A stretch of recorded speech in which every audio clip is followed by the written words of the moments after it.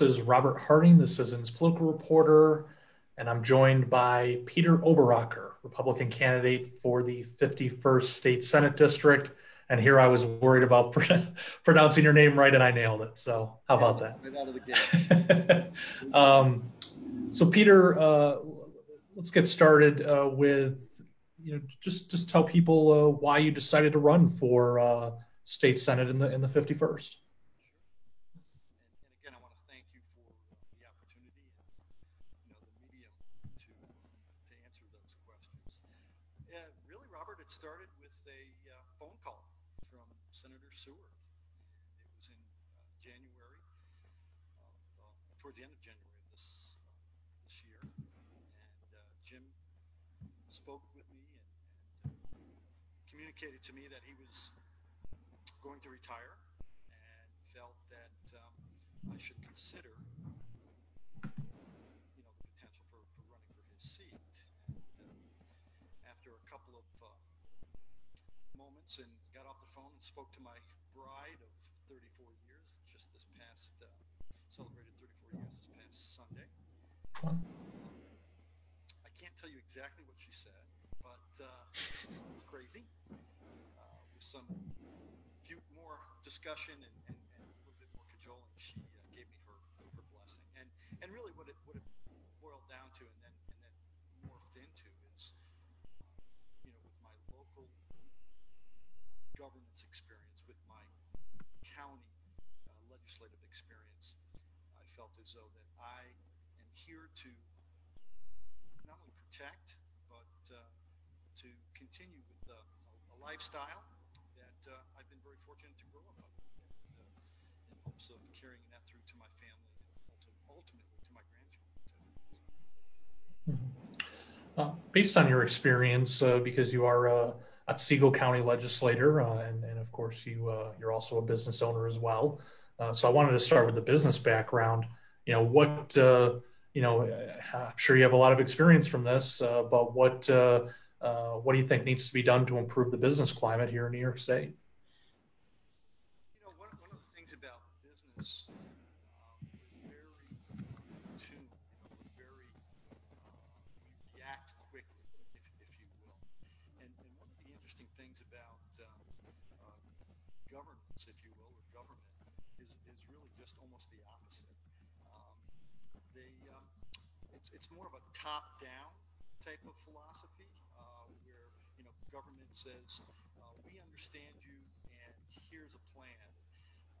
When in reality, it should be the other way up. It should be from the bottom up. It should be listening to what these business people are saying. What is really their concern? What is important to them? And once you determine your path is clear, you'll be setting up those systems in place to assist small businesses. So it really needs to be a bottom up as opposed to a top down type of scenario. I think if nothing else, if government was to learn that, we would see a huge improvement in business. So that coupled with your local government experience, you certainly know you certainly know the dynamics there between the local and state governments. How can that experience aid you, on the other side of it, if you're elected to the state senate and obviously making policy and making budget decisions that would impact local governments? Really, it boils down to fully understanding the impact that Albany has.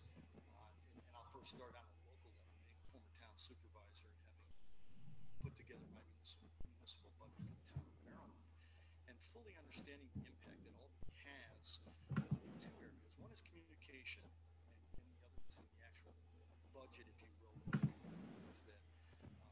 allocated.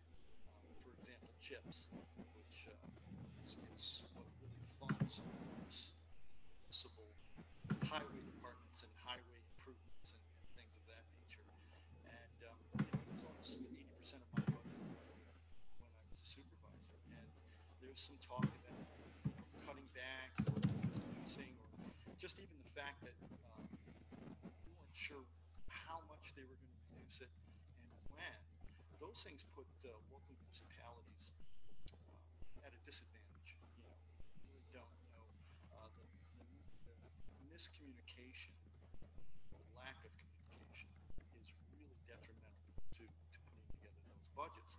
On the county side, um, I can see where all those mandates and are being pushed down to the counties and more or less making us the uh, the entity that has to keep the financial house in order is it's detrimental to running a good government, a good county. So Albany has to realize that they really do impact those decisions that are made. Again, are from the top down, not bottom up response. With my experience putting together those budgets, sitting on budget committee, being a chair of public works in Otsego County, I feel as though that'll be a huge advantage to understanding not only how it's set up, how it's allocated, but more importantly, how it's spent in those budgets. Yeah.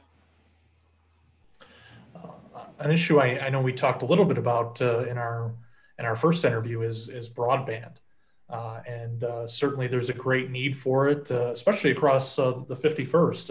It's a largely rural district, and I know from the parts of Cayuga County that are in the district. There's 6 towns in Cayuga County that are in the 51st. That this is a real challenge. The access to high speed internet. So I know that the state has had some initiatives in the past, but what more do you think needs to be done to achieve this goal of extending broadband to all? Robert, it's real easy. 2 words: get serious. And I say that because, in my case, and again, I can speak from personal experience, as a potential seated senator, I do not and will not have broadband service in my office. And in this day and age, post COVID, if you will, or pre, in COVID 19 and distance learning that came to light. Heck, I had kids actually, believe it or not, we have our parking lot here out in front of our office, and they were having to hook up to our here in the office where we do have broadband. They had to hook up to it just to do their distance learning to get in some of their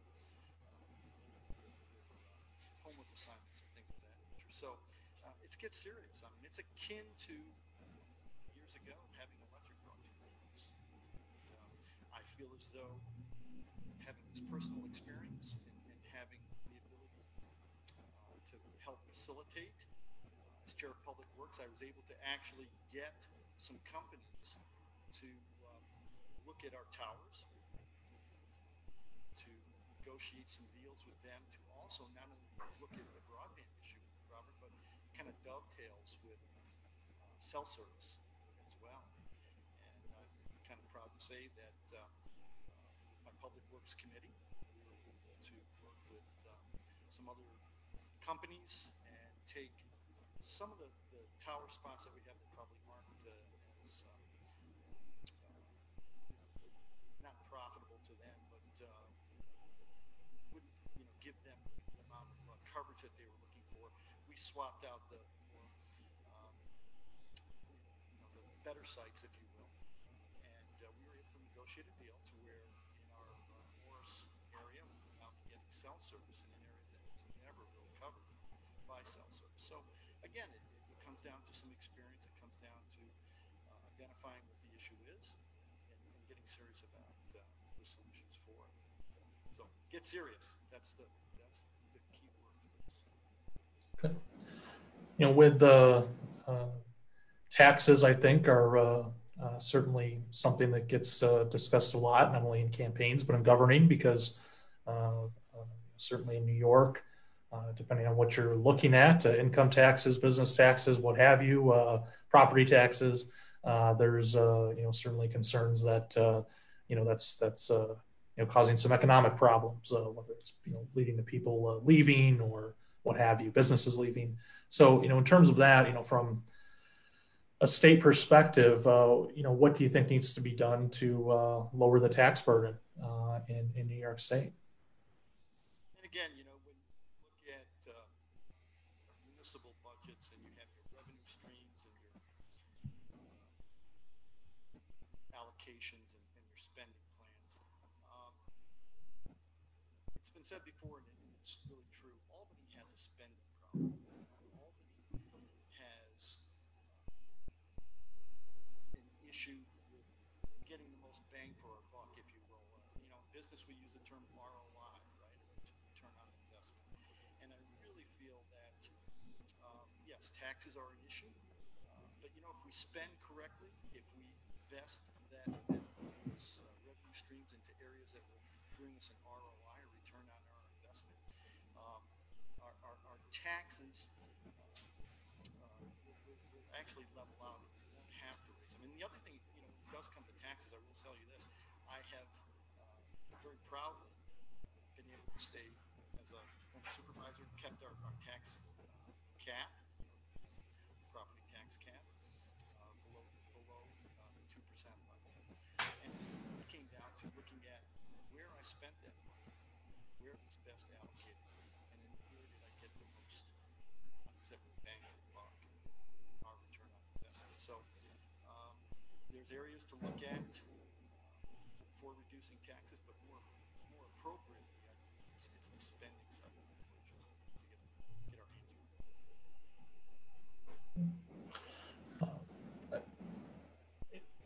I know that one thing that the state government has grappled with over the years is public corruption. There have been some legislative efforts, in this area to kind of root out corruption and impose different ethics rules for not only lawmakers and elected officials, but those who are in state service, as employees. So, I know that there seems to be bipartisan agreement on the fact that there needs to be more done to address this. I guess in terms of addressing public corruption, what would you like to see to make sure that folks are following the rules and that we achieve true ethics reform in Albany? Great question. Um, enforce the laws. Number one, I mean, enforce the laws. And again, have an independent, nonpartisan entity to manage and to oversee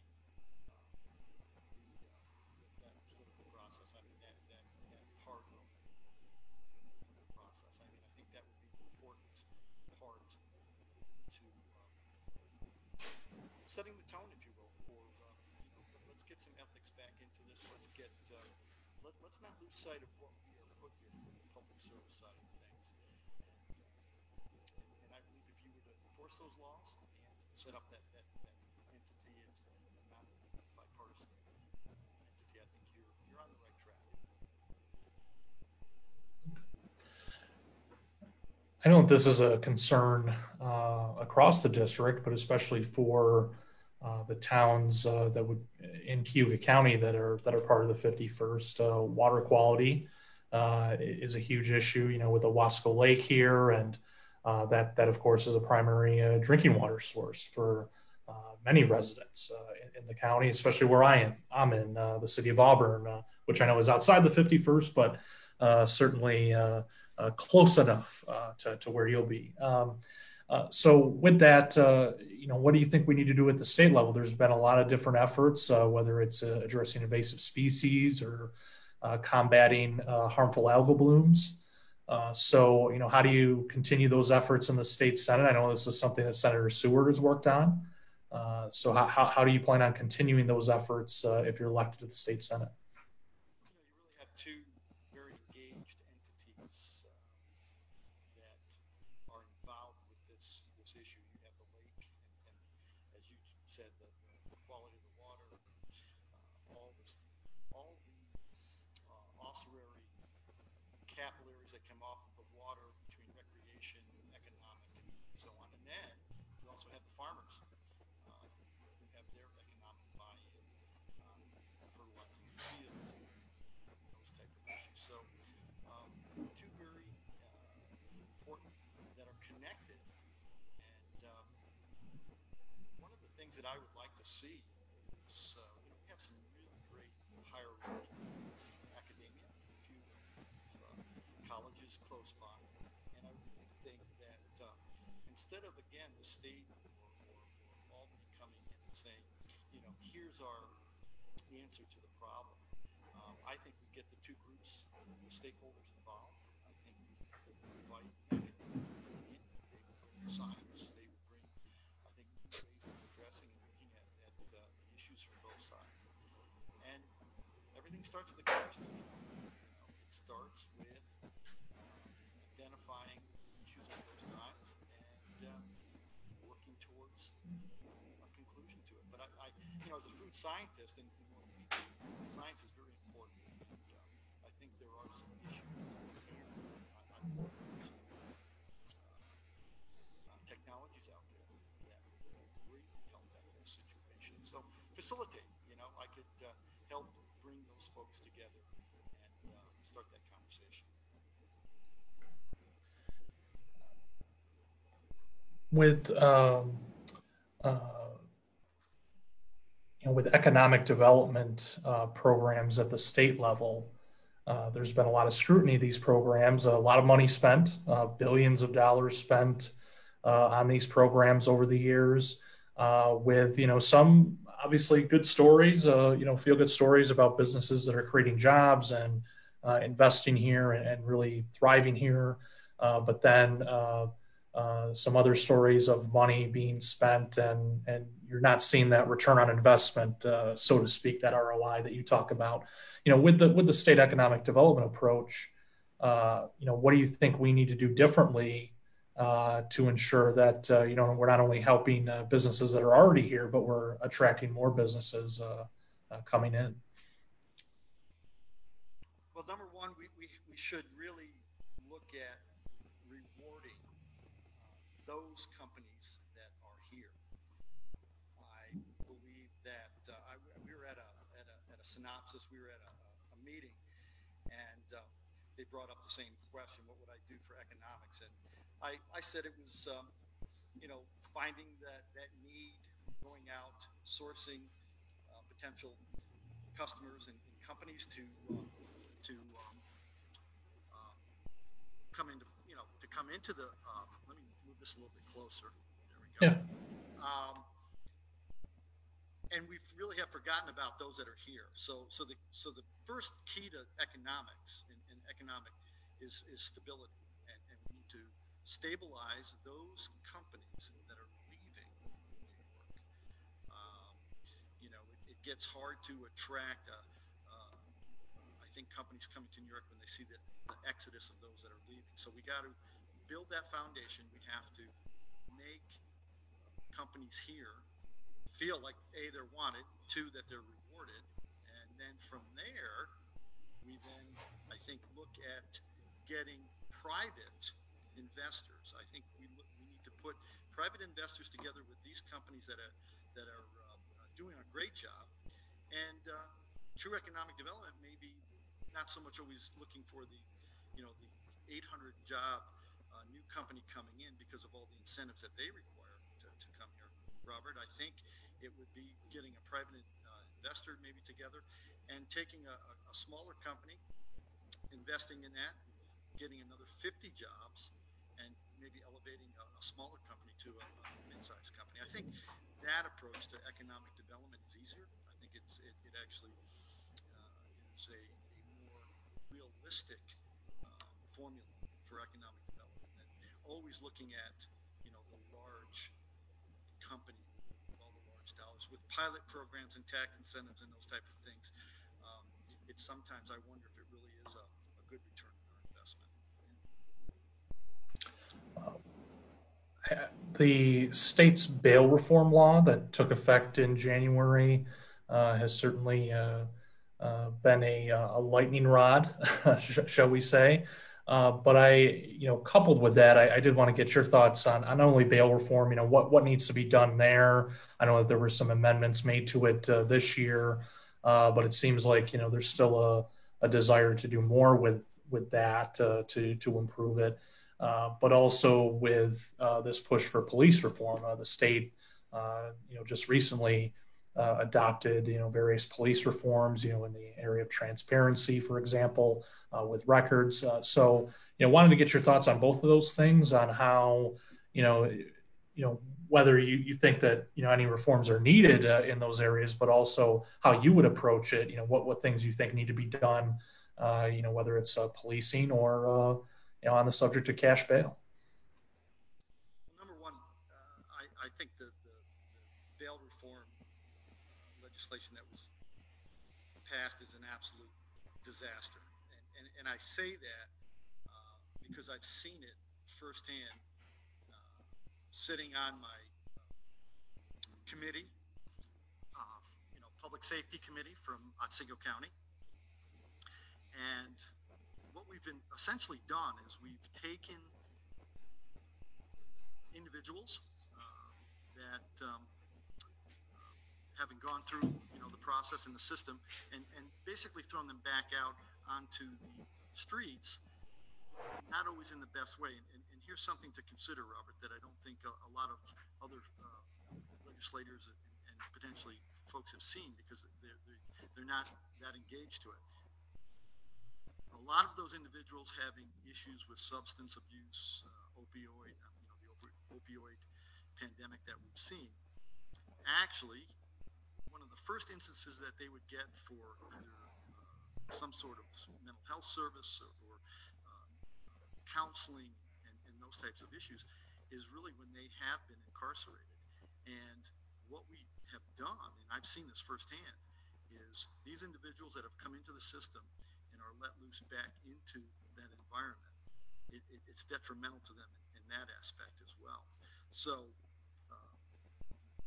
we've taken the judges out of it. The judges, my mom being a local judge, understood the local individuals, knew probably more than any of our other judges that are making these decisions for these individuals. So I think it was, again,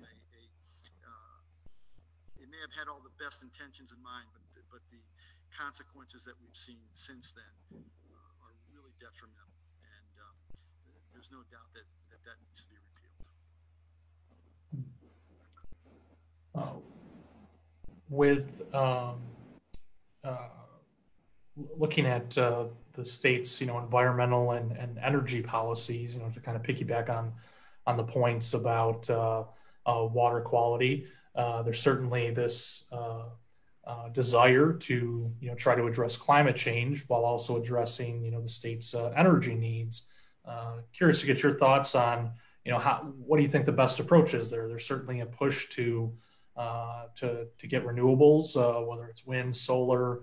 I know that there's wind farms being constructed, solar arrays being installed. So how do you balance those things with the energy needs and obviously addressing climate change in the environment? Energy is a huge issue and one that, as a businessman, I'm very tied into. I mean, our companies require energy, and the sources of those, the cost of those are all metrics that are very, very interesting, very important. Um, the renewables and solar, wind. As a supervisor here in the town of Maryland, believe it or not, we had worked with a potential wind company, and we approved a wind farm at that time to come into the town of Maryland. We were excited about the possibilities that it would have offered to our local school and potentially, to some of our businesses. I've worked really hard on, believe it or not, a project here again in the town for a distribution center site. We have identified a distribution site here in the town for somewhere around a half to 3/4 million square foot site, and the building would lend itself beautifully for solar and for solar panels. So, um, you know, one size does not fit all when it comes to energy. I'm really interested in looking at many sources, many forms of it. I don't think any one is the answer 100%. I like to see actually a mixture of those options. And when it comes down to the economics from a household to a business, they need to make those options. Geothermal is one that I'm really starting to get without being punished, warm and fuzzy about. It's actually something very interesting to look at. So, A couple more questions for you. I did want to get your thoughts on education. I know this is an issue that Senator Seward worked on as well. Here in Cuga County with the Auburn School District, which does extend into your Senate district, and then Moravia certainly among others. In other parts of the 51st, but this has been a long-standing effort to try and get high need school districts the aid that they feel that they deserve, quite frankly, that's owed to them. What will you do in terms of advocating, for those school districts, especially in the more rural parts of the state, to ensure that they get the school aid they need, especially in this pandemic, which is really putting a strain on many school districts across the state. you really hit on it again, Robert. And coming from a rural area such as Skenevis, and there's no uh,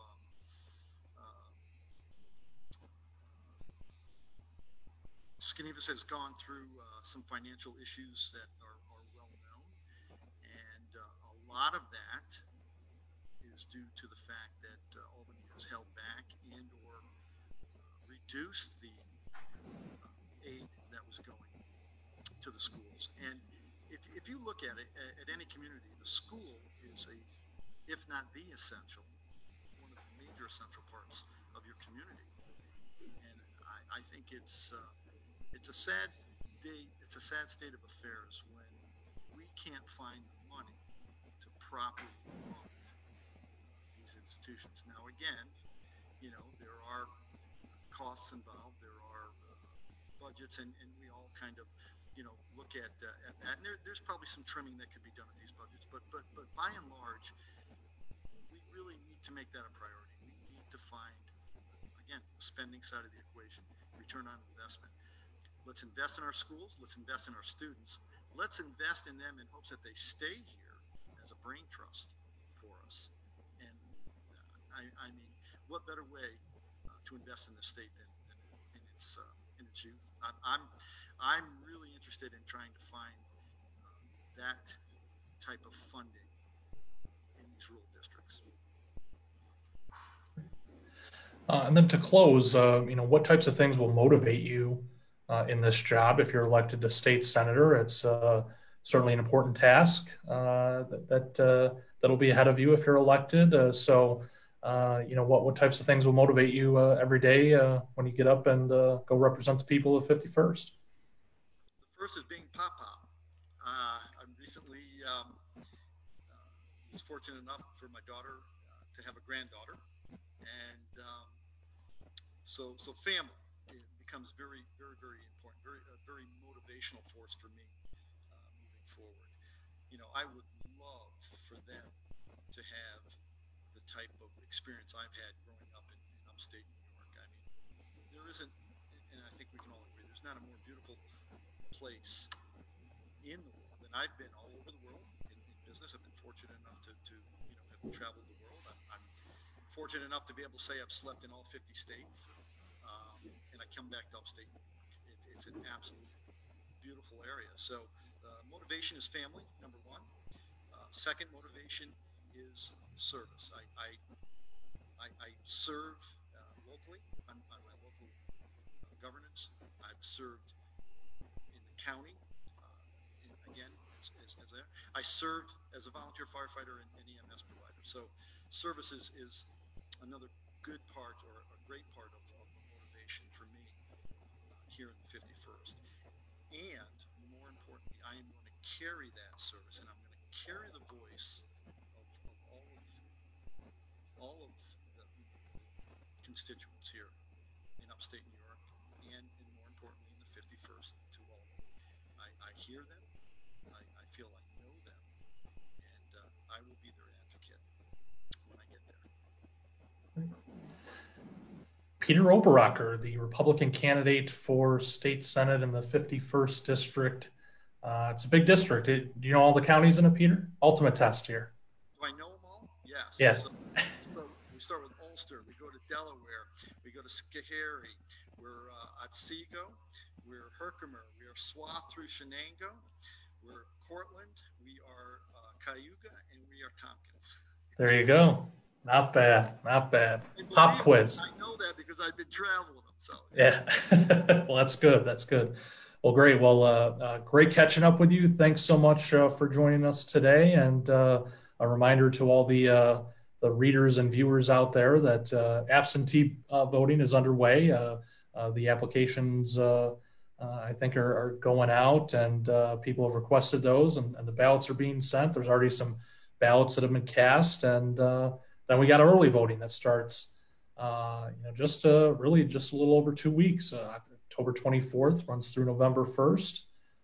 And then election day is Tuesday, November 3rd. So get out there and vote if you're in the 51st district. Again, Peter, thanks so much for joining us today. thank you, Robert. Appreciate it. Have a good day. You too.